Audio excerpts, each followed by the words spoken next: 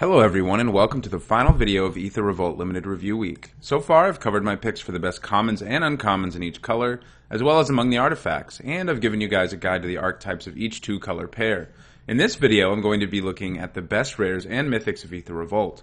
To qualify as best, these are rares and mythics I would take over every uncommon or common in the set, including the very best of them. For example, I would take every card on this list over extremely efficient removal like Fatal Push, and over really good creatures like Untethered Express, which I guess is actually a vehicle, and Treasure Keeper.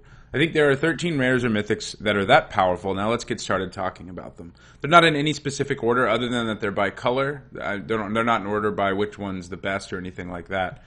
So let's go ahead and get started with white.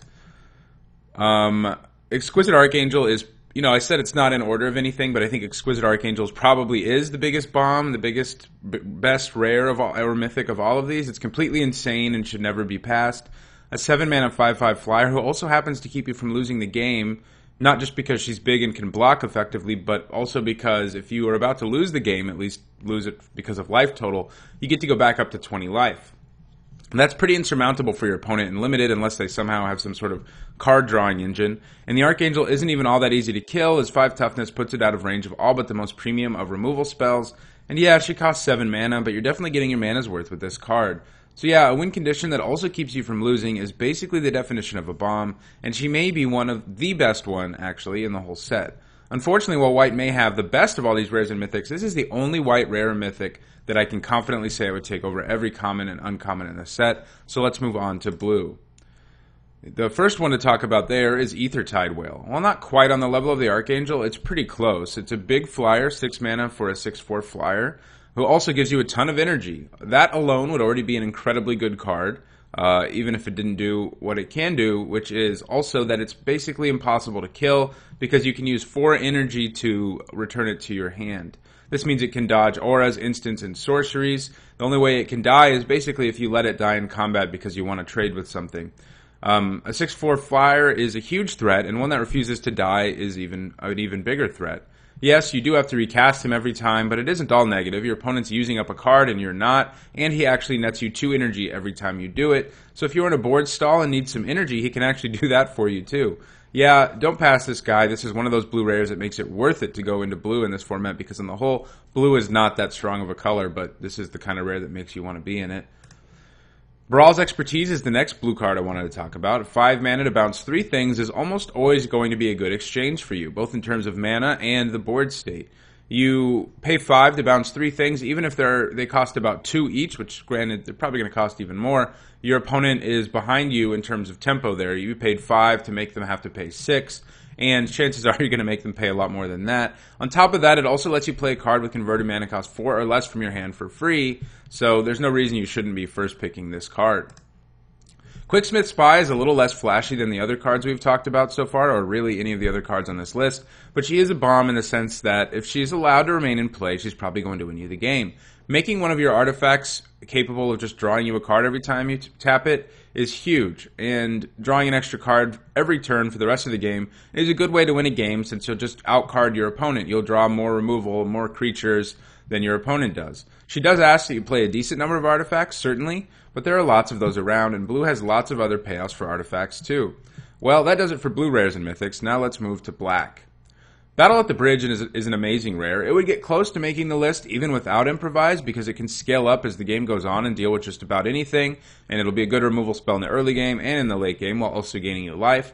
The downside is that it's a clunky sorcery speed removal spell, and that's generally a problem because you aren't able to build your own board when you play it, but the life gain attached to this makes it so that you don't have to worry about that as much. With Improvise, it won't be hard to take down creatures at any stage of the game. Black also has another amazing card with Improvise at Mythic, and that is Herald of Anguish. A large flying demon, and that in itself can be a problem for opponents, especially because with Improvise, it won't be impossible for him to come down on turn 5. He also makes your opponent discard a card every instep, and he can use artifacts to kill or weaken creatures. He definitely asks that you play an artifact-heavy deck, but again, it's not that hard to do on Kaladesh, right? His discard ability is probably not as good as it could be, mostly because even if you play him on turn 5, your opponent may not have any cards in their hand.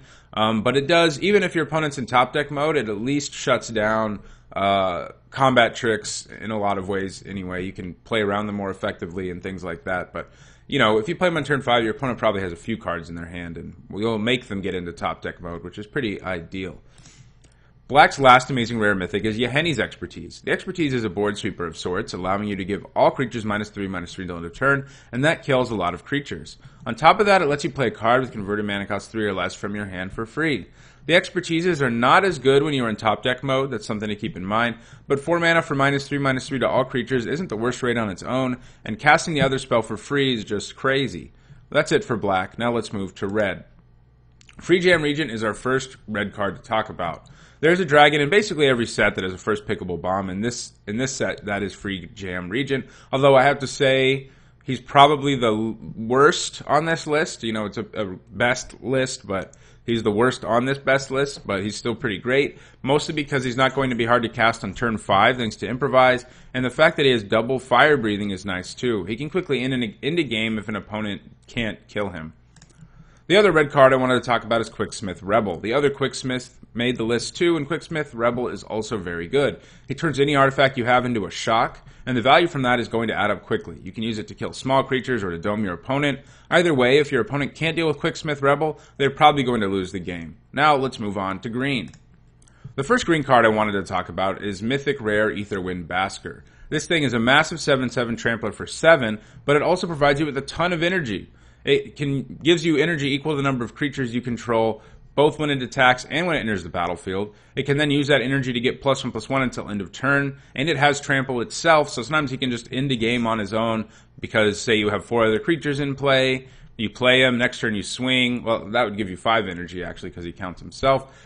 So he gets very big and hard to deal with. He isn't super easy to cast with triple green, but if you have him, you should try to make it work. And if you're in an energy deck, you don't even have to use it all on him. You can use it on various other things as well, obviously. The other green card to talk about that I think is pickable for all commons and uncommons in the set is Rishkar Pima Renegade. This guy's nuts. For 3 mana, you get a 2/2 who can put 2 +1/+1 counters wherever you want. That includes on himself, so you can make him a 3 mana 4/4, not too bad. And he gives any creatures you have with +1/+1 counters, whether they came from him or not, the ability to tap for green mana. This not only makes the creatures you have in play bigger, but makes it so you can more quickly power out your 5 and 6 drops. There are lots of +1/+1 counter synergies in Aether Revolt as well, especially in black and green, so it won't be impossible for this to be generating a ton of mana.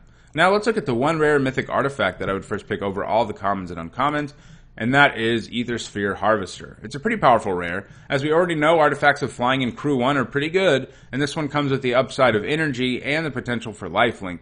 It also doesn't hurt that it can block pretty efficiently as a 3/5 either. Now let's talk about the one multicolored card I think should be taken before all the commons and uncommons, and that is a Ajani Unyielding.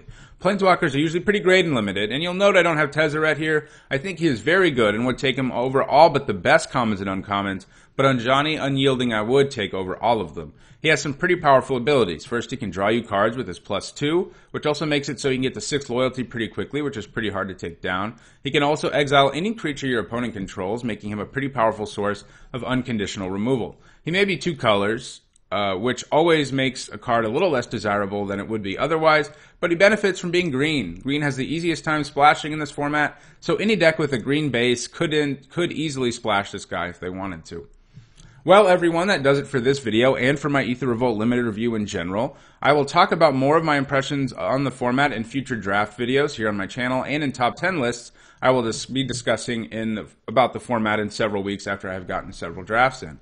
I hope everyone enjoys playing the format. If you enjoyed this video, click the like button. Let me know what rare mythic you think is the best in this format in the comments. And if you want to make sure you catch future limited review as well as other great MTG content, don't forget to subscribe. Also, my videos are sponsored in part by 5colorcombo.com, a great website for you if you love Magic. You can find all sorts of stuff on their site, including an app that can help you practice drafting this format on your phone.